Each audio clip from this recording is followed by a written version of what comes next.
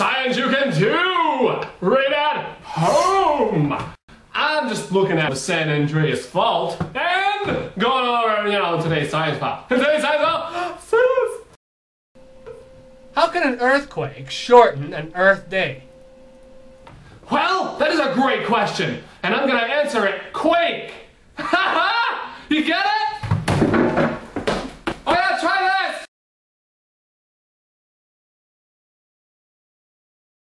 You will need a square piece of styrofoam. Okay, you're gonna get yourself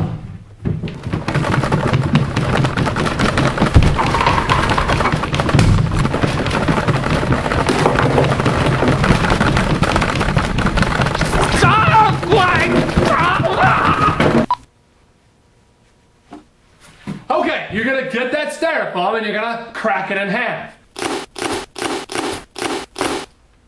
You wanna see them get back together? Okay, you're gonna place your hands on the styrofoam like this. Not like this. Or this. Or this. Or this. Like this. Okay, now you're gonna move your hands in opposite directions like this.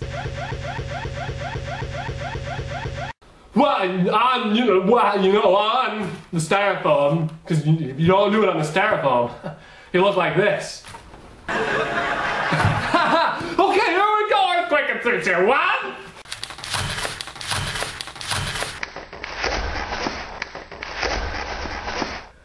Okay, so snap and style, Okay, so snap and style.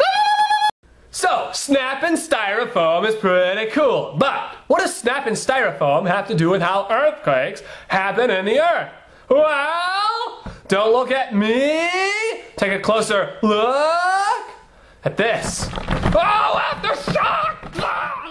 The Earth is made up of crustal plates, and these plates are always in motion. The lines where plates have broken apart are called fault lines, like the San Andreas Fault in Southern California, which separates the Pacific and the North American plates. When two plates come together, pull apart, slide against or over each other, the rocks stick a little and these rocks catch on each other.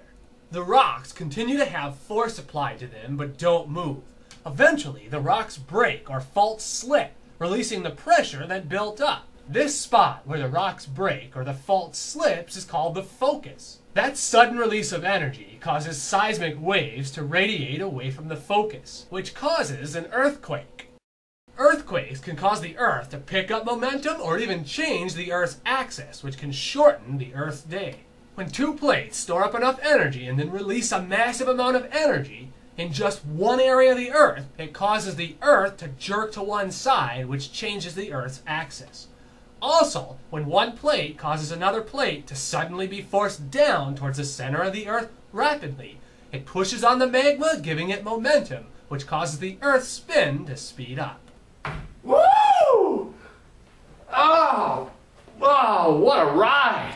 Ha ha! So, now you know how earthquakes can shorten our day. You know, snapping styrofoam instead of being in an earthquake is why science is so cool!